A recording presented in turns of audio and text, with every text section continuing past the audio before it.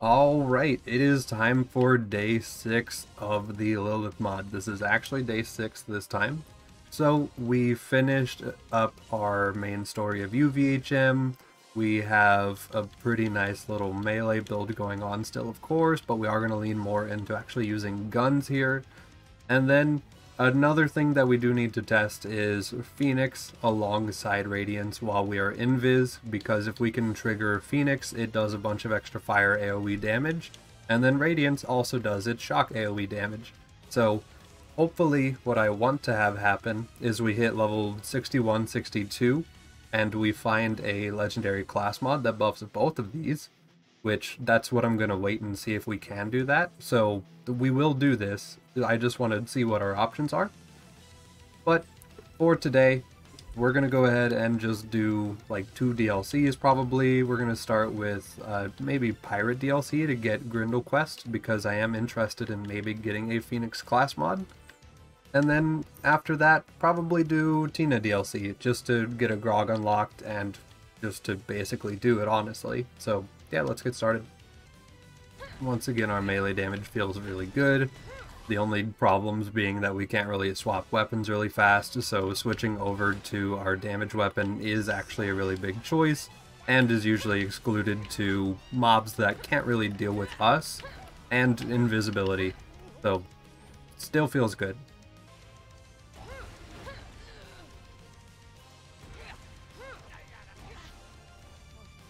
Yeah. Basically just what I said. Our swap speed and stuff does feel a little bit weird. Alright, the big test of the day. Are my textures fine? No. Okay. Yeah, we still don't know what causes it. All I know is we're gonna verify my game files after this run is over, so that's just, we're living with it for right now.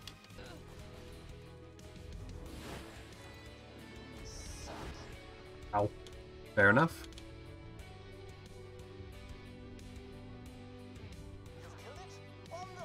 Alright, and since we're in Pirate DLC, went ahead and killed Grindel there.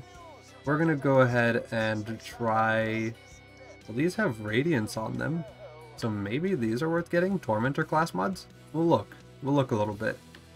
Okay, so yeah, we've gone ahead and gone with a Tormentor class mod here because it has status effect chance, grenade damage, and bullet damage, but also it buffs Spark, which gives plus 30% elemental effect chance and damage per level. Pair that with Radiance at plus 6, well, 11 out of 5, this could be dumb. So I'm gonna respec and get both of these and just see what that feels like, because of course I am. This sounds dumb.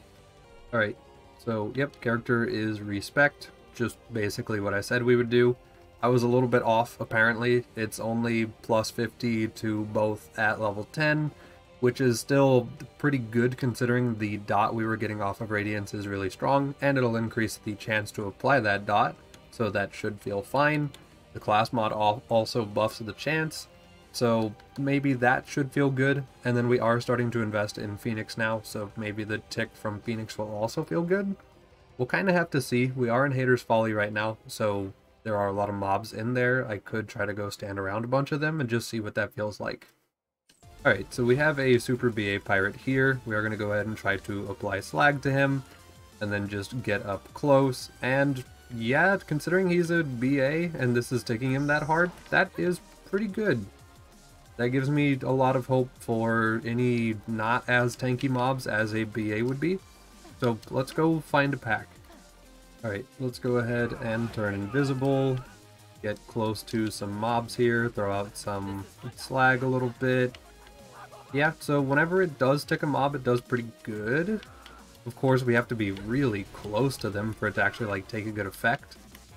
But it doesn't, it's not bad. Definitely not bad. Go ahead and turn invis with Phoenix active. Yeah, okay, and that's not buffed Phoenix, that is a 2 out of 5 on Phoenix there. And it's still able to put in some pretty decent work. Yeah, I respect that. These two should be a good test here, so Sandman and the Big Sleep. Very different enemy health bars. So we'll go ahead and take out Sandman, hopefully. Or not. That's fair. We can just do that to him too. And then we can just, of course, stay alive with our melees here. And we still got one enemy worth of cooldown. And our cooldown is pretty much done already. Because that's just how this character is. So, yeah, feels good. Feels really good. Here, really quick, we are going to go ahead and test out our Radiance damage against loaders, since they are typically... He still died. Okay, I was going to say, typically they're a little harder to deal with, they're a little more thick. But, yeah, it seems to be not having too much of a problem, as long as we can put slag on them. Okay. Early, we're going to go ahead and slag. Hopefully he'll break my shield without breaking my health bar too late. And, yeah, we can still kill him. This should be fine. Like that. I just thought of something that I kind of hate. Technically, this character kind of has the same leveling route as Krieg might. So, whenever you don't have any good equipment, the melee is definitely, like, easier to level. But as you get further into the game and get gear, their actual, like, gun and other utility skills become more useful. Which is very cursed to think about it like that, but that's just what my brain is thinking about it like right now. I did not think about the fact that I was going to get a Sandhawk here. Oh, okay. So, yeah, that's a pretty good Sandhawk. I kind of forgot this was here, and I'm glad we had enough Iridium to roll one. So it's flying, it's got a dull grip, it's got, yeah, basically just that. Flying, dull grip, shock. Feels good. Forgot this was here. I'm gonna use it with the mercenary later for raid bossing probably, so it feels good to have. Also, I forgot about this, but I did want to try to get a little Eevee while we were in Pirate DLC, so we might go ahead and try to get that, because that would be really sick to have. We got the pair, try to be careful not to hit the little sis. Also stay far enough away that Radiance doesn't tick her for damage. And there we go. Okay, so I'm going to wait for Phoenix to go ahead and wear off real quick so I don't hurt her. And then, hopefully we should just get to the thing. Yeah, cool. There we go. Doesn't have a blade, which I would have preferred a blade. And it's a dull grip, which also is pretty bad. But it doesn't matter because we're really just using it to trigger its effect. So, neat. We have one now. Alright, so with our little Eevee, let's go ahead and test out our action skill cooldown stuff here a little bit. I don't know if it necessarily works this way. Yeah, because our action skill is still technically active, it won't really give us the extra cooldown from holding it while killing stuff. It was a good idea though. Like in my brain this made sense to try. But of course it doesn't probably work that way.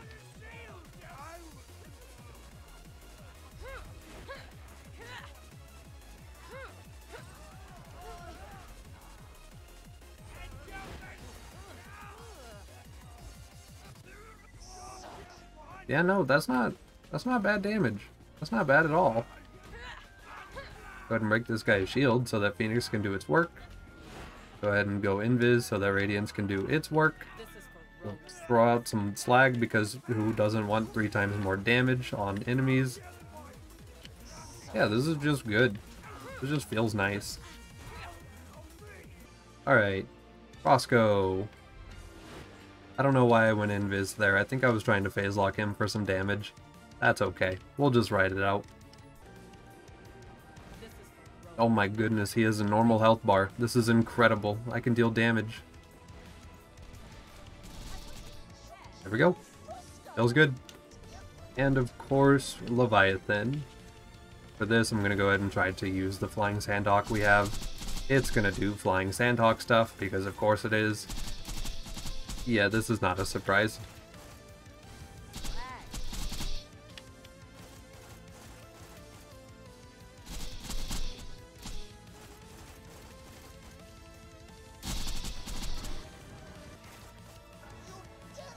There we go. Yeah, not bad. Do a little DLC as always. We are going to go ahead and try to fight Hyperius. I feel like we're capable enough. since we do have a Herald and a Ruby and a Sandhawk and a Bee Shield. And also, we do have a Mercenary Comm, which is a green, and it's not great, but it does give us 77% more gun damage and gives us ammo regen. And I'm not really using anything else particularly for weapon damage right now, so it's just going to be the better option.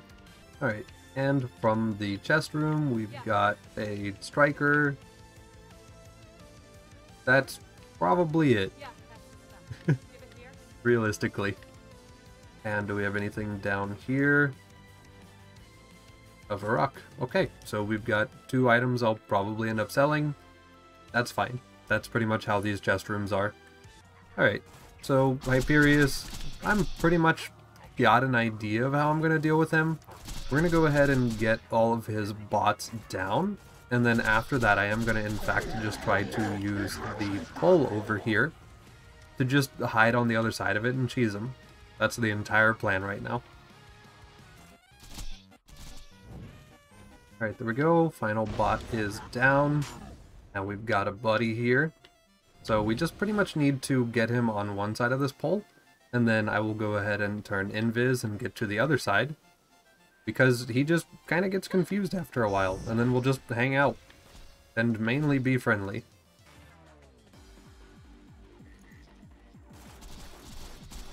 This is very concerning.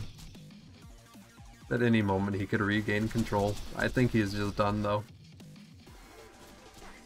There we go. Hey!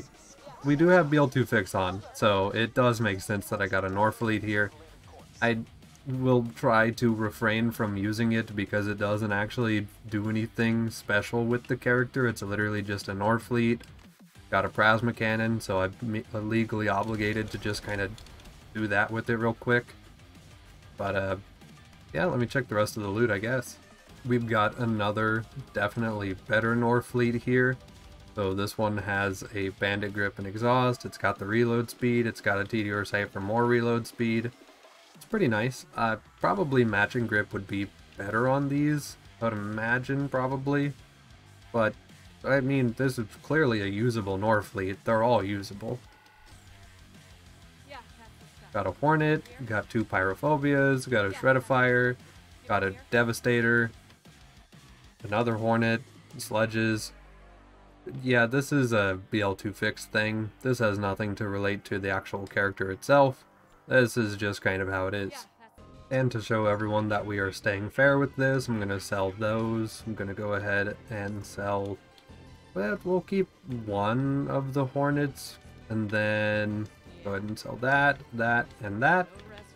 We've got no Norfleets on us. We've got nothing really extra from that kill. It's all in here. The other Norfleet's still on the floor. Over there. There it is. Save quit. And continue. We're not keeping anything. And then I could show Master G's fight, but we all know that I'm just going to go vendor farm for a longbow 0 fuse singularity or a sticky longbow with as close to 0 fuse as possible, and then just use that to gate crush him. So that's not really much of a problem. And if I were to fight him normally, it would just be an SMG Maya fight essentially, just with invis instead of a phase lock to apply slag. So not going to fight G. Right. And from here, we're going to go ahead and start Tina DLC. Gotta check what the class mods do. Gotta see what they buff. They're probably still cleric comms with their basic plus to like reload speed or accuracy or crit or whatever. But the actual plus to skills is more or less what I'm interested in here. So we're going to go ahead and check those out.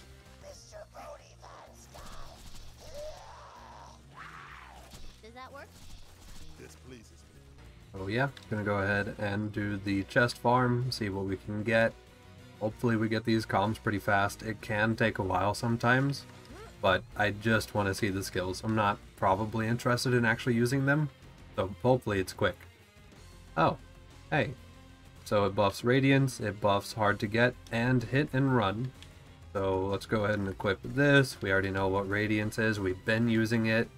Hit and run gives us an extra 8 seconds of phase walk duration, 70% melee damage and crits, and then hard to get increases. Okay. Yeah, so stat-wise, this should basically equate to an instant phase lock cooldown, but I doubt it does, so let's go ahead and test that, because why, you know, just kind of like why at this point.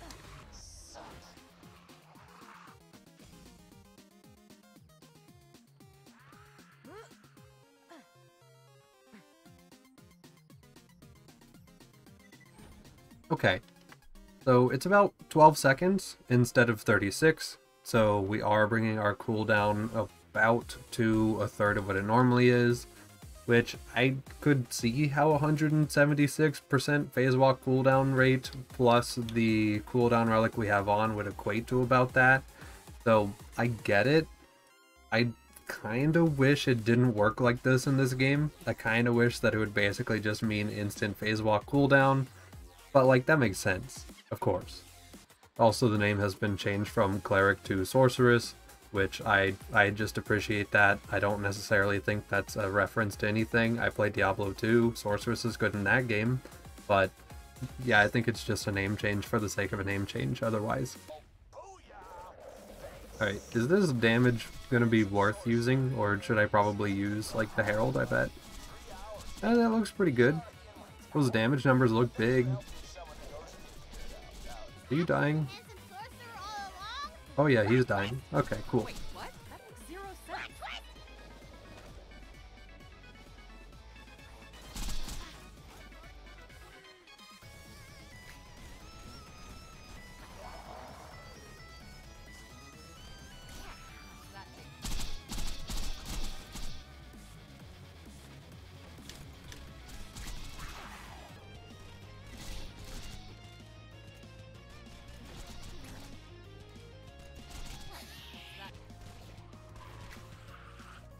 Goldie.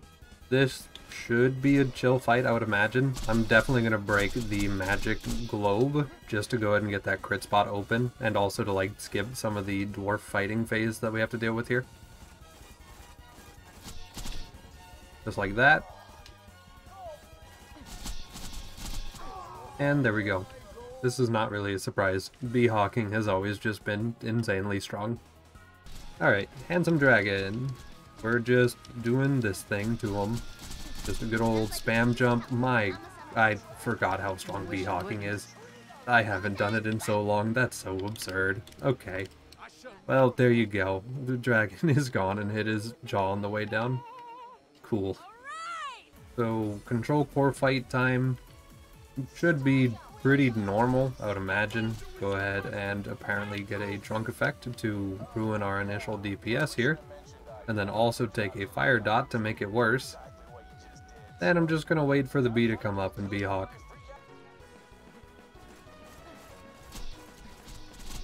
And there we go. Yep, not a surprise. Just using really, really meta stuff right now. Oh, our class mod. Okay, so this is a thing that I didn't think we were actually gonna get. So it gives a flat 51% gun damage here. It also provides Diva for the shield capacity and recharge rate. It provides more phase lock health health regen during phase walk. It provides plus to Radiance and Phoenix. Okay, so this could be our comm for this. And then it provides Slayer. So yeah, this is cool. This is actually a really solid overall class mod here. I was running the Sorceress because the crit and the mag plus having the cooldown felt good. But honestly, I might just drop it and just run this because, yeah, that's just really nice. Alright, and during the Sorcerer fight here, I am going to try to pay attention to Phoenix when it comes to saving us ammo, because I'm wondering if it's, like, inconceivable, if it'll just reduce our ammo cost by 1, if it'll actually reduce ammo cost entirely to 0, or exactly what it does.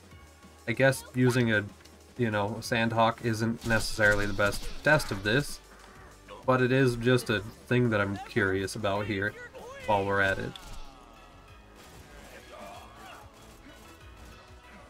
And of course, if I had to guess, I would imagine that this is probably just coded based off of Inconceivable, since that's already in the video game. And so that'd just be a really easy translation to do. So that's probably what it is.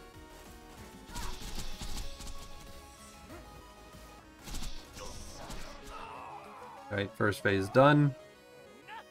This is, yeah, we're behawking.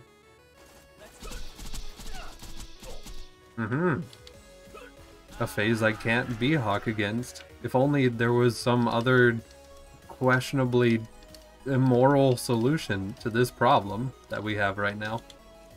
Hold on, it's actually not stacking. Wait, this is awkward. There we go.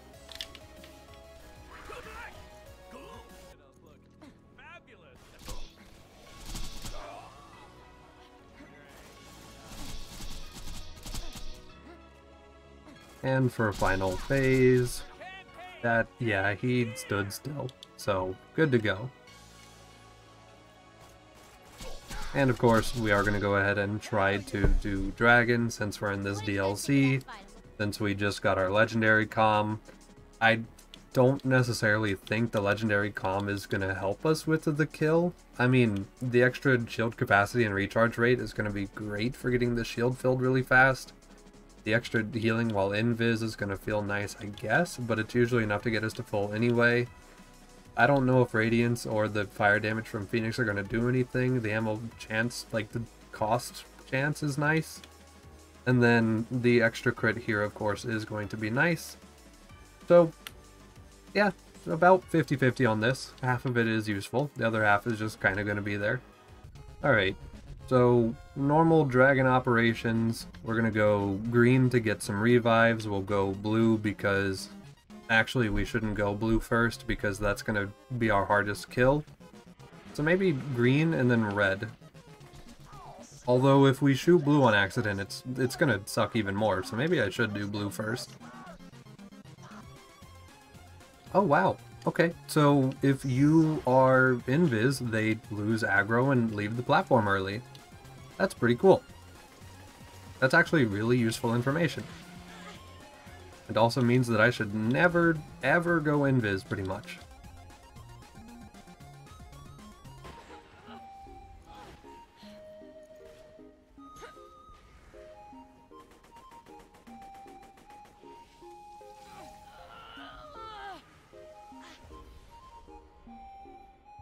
Is blue down?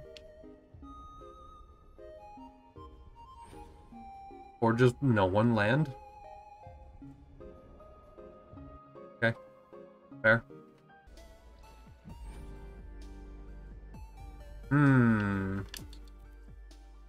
Okay. This might be a comeback later fight. Okay. Quick little stop by, you know, the base game real quick. I need myself a weapon that actually deals damage here. So that's exactly what we're gonna do. Okay, you know, it's a little bit gross to look at, but it's got mag size and a Torg grip at the same time. And it's got a sight on it, which is technically what I requested. So we might just be okay with that, sure. Alright, let's try this again. The main issue is just that, yeah, instantly out the gate, I am getting absolutely barraged with every single damage in the video game. And I think that's a problem with everybody's dragon fight, realistically, is just the fact that they just do that to you, and then you just kind of have to figure out how to deal with it on your character.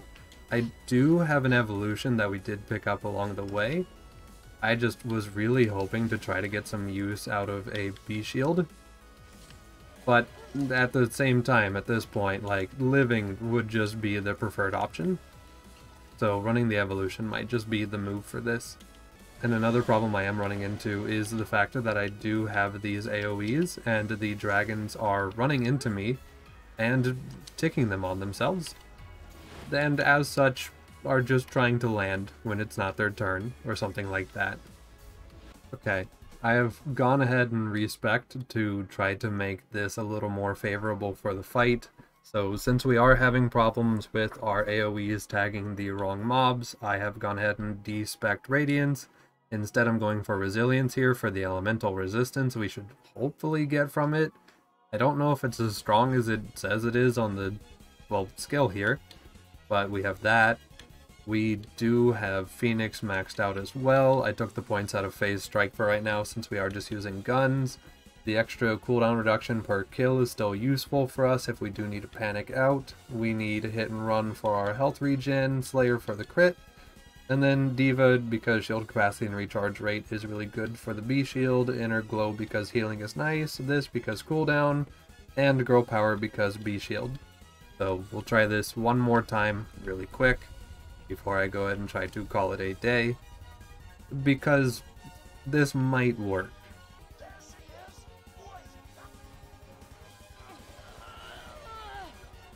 God, okay. So, instantly off of spawn, you know, I'm dead, but like that's okay, because you know this is normal, this is fine.